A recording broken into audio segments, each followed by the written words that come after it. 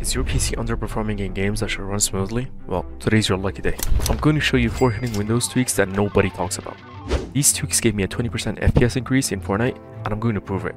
We tested system tweaks in Fortnite to see how they impact FPS and latency, and these tests show exactly how each tweak affects Fortnite performance on most setups, so let's break it down. Firstly, let's talk FPS gains. Let's look at the average FPS and the 1% load numbers. Disabling NTFS tunneling gave the biggest average FPS boost. That's a 1% to 2% increase in smoothness, just by fixing some Windows files. Next, kernel threads. 263 peak, which is the highest, and this tweak helps your CPU handle sudden frame spikes during intense moments, like those crazy endgame fights.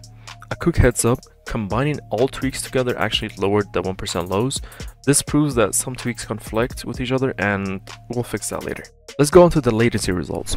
Distribute timers reduced exit times by 4%. Disabling dynamic ticks actually increased latency, which is why I always tell laptop users to skip it. And next up we have NTFS tunneling, which actually worked wonders. It improved both FPS and latency, which is a rare double win for most cases.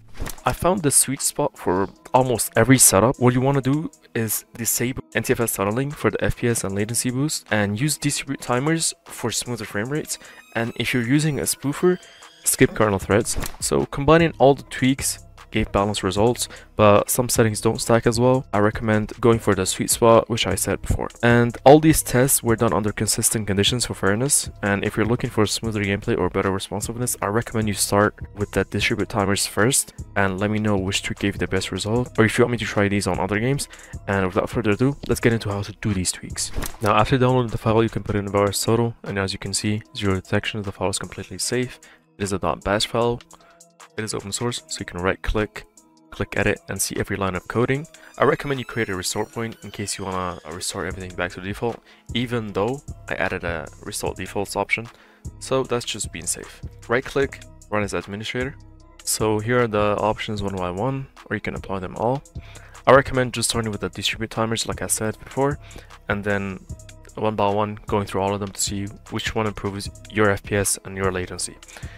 And after that, you can just exit, restart your PC, and you'll be good to go.